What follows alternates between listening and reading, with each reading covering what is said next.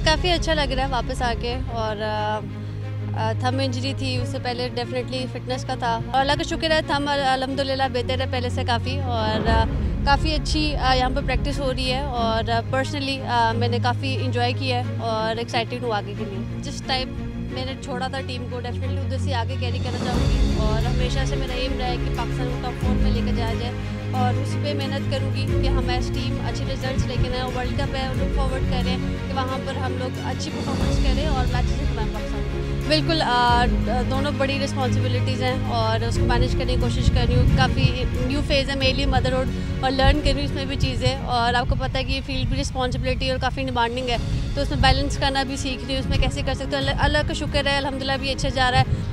As team बिल्कुल we have to stick to the process. हमें results के बारे में मैं बहुत ज़्यादा उस पर नहीं सोच रही। हम लोग प्रोसेस में रहेंगे, अच्छा करेंगे, फाइट करते रहेंगे एंड तक। रिजल्ट्स की हमें फिक्र करने की ज़रूरत है, वो इंशाल्लाह अच्छा आएगा। टीम से ही डिमांड है डेफिनेटली फैंस को, कि हमें सपोर्ट करते रहें, और वर्ल्ड कप के लिए जा रहे हैं, आप लोगों की दुआओं की ज़रूरत है हमें। Yeah, look, obviously it was a bit of a shock and a bit of very frustrating getting COVID while I was away. But thankfully now I'm back to full fitness, so good to be back and looking forward to the next 6 weeks. Yeah, it's been certainly from my point of view, I've been really pleased. It's been very competitive obviously with the 2 girls squads and including the boys squad to have a tri-series. So lots of players have had opportunities in different roles, different positions, but they're their main positions.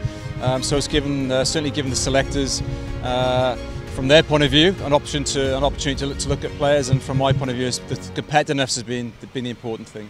Again, I go back to for me, it's all about how do we make sure the players are being put under pressure and being challenged.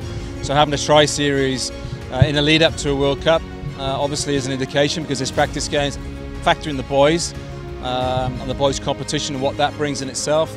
Also in December, after the Zimbabwe tour, we had a domestic emerging camp as well, with 27 players, and again that was and a bit of an eye-opener for the next group underneath.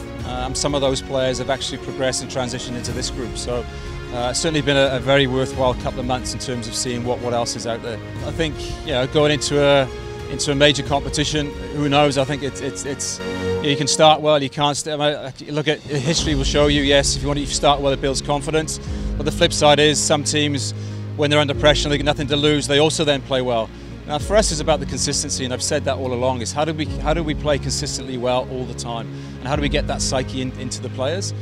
So as long as they're training with a good intensity and with purpose and clarity, then I think that will give us a very good opportunity in terms of our game and match preparation.